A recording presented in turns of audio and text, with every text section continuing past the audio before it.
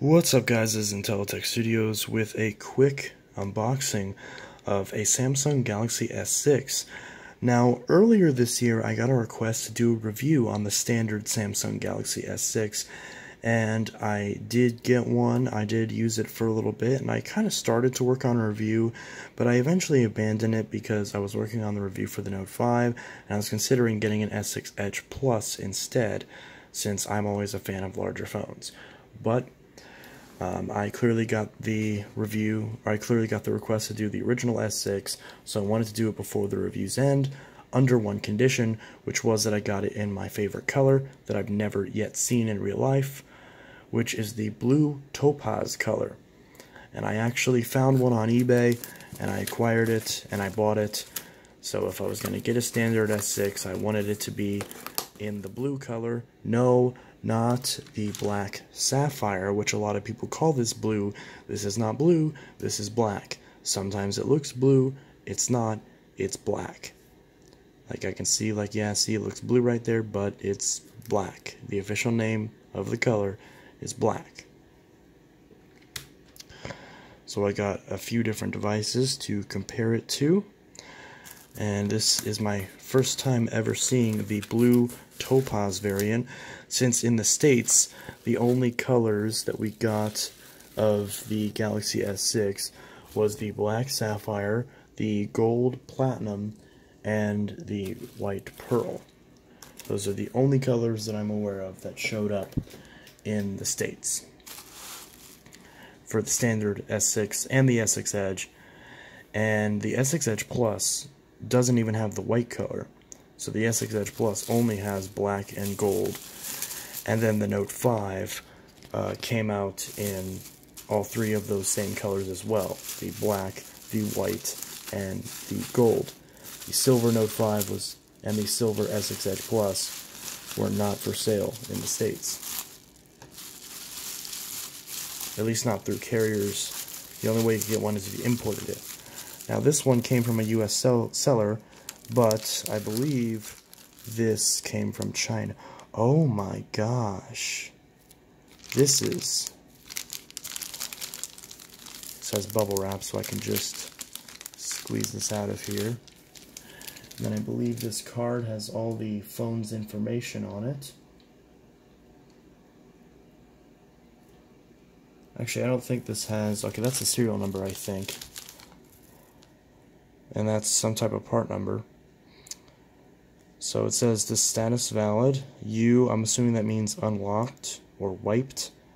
August 2nd, 2019 at 12:32. I don't know what any of this other stuff is. So, oh my god. Oh, this is so beautiful. Let me look at the sides. So the sides are in mint condition. Oh, that bottom's all scratched up. Okay, so this was listed as being mint condition. I forgot how much I paid for this. I was gonna buy one brand new in the box for like $130, $120, but I got this one for like $80. Actually, no, I got this one for like $60 or $70. You can see there's some scratches down there that I don't like. That were not disclosed in the listing. This was listed as mint. That alone makes this not mint. That is not mint with those scratches. Oh, and there's a dent right there.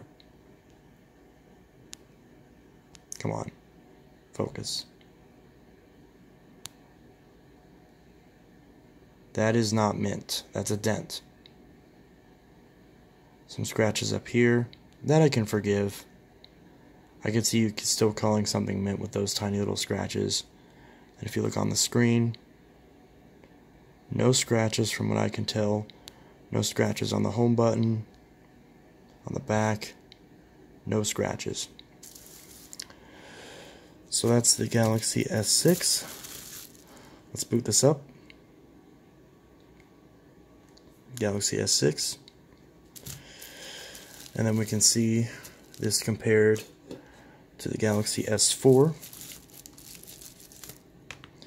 So you can see the S4 It's a little bit smaller, but the S6 has a slightly bigger screen, so that makes sense. The S5 is a little bit of a chunker compared to the S6, but still, they're about the same size, with the same screen size. But the S5 is a little bit wider, and just a hair taller, but they're about the same height, but the S5 is a little bit wider. Then the S7, which basically fixed all the issues with the Galaxy S6. It reduced the camera hump, made it a little bit thicker, added a bigger battery, added the SD card slot, revived the water resistance that was missing from the S5 to the S6.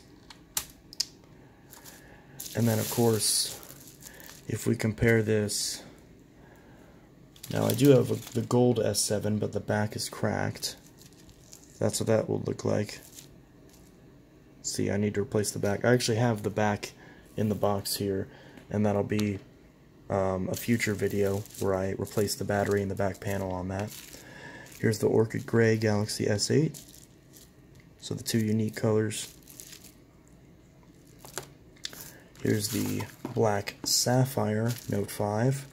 So we can see the black versus the blue. So if you call this blue, you haven't seen this. This is the blue, this is the black. In the 2015 era, this is blue, this is black. So this is black, this is blue. Don't call this blue, this is not blue. I've had people call this blue, and they are lying. This is not blue, this is black. This is blue. See? And also to compare blue to blue, there's the blue Topaz and the coral blue. Or actually, this is blue Topaz and blue coral specifically. So you can see, now I've had a lot of people say that they didn't like the Note 7 blue because this Note 7 is a bit of a lighter blue, whereas my Note 9 is a very dark blue. But this looks like an extremely dark blue when compared to the S6, because this S6 is just incredibly shiny and reflective. It almost looks turquoise. So when you hold it like this, it's like a blue. And then when you hold it in a certain light, it goes to like a green, like a pastel green, and even like a turquoise. So it's really more of a turquoise than a blue, whereas this is just like a baby blue. Like, no one's going to debate that this is blue. Also, the Note 7 has the gold trim, the rose gold trim, whereas the S6 has the silver trim. And of course the Note 8 and the Note 9 have the matching blue trim, as does the Note 10 for their blue variants. And all of those blue variants look different than these blue variants. Samsung has 1,000 different versions of blue. But yeah, so these are the blue ones I have at the moment. Well, I also have the FE. I still have the FE, but of course the FE is the same as the 7. So, yeah. So that's it compared to that, and of course the Note is bigger than the S series. What a shocker! And then, just for fun, I also have a OnePlus 2. So there it is compared to a OnePlus 2. Not as big.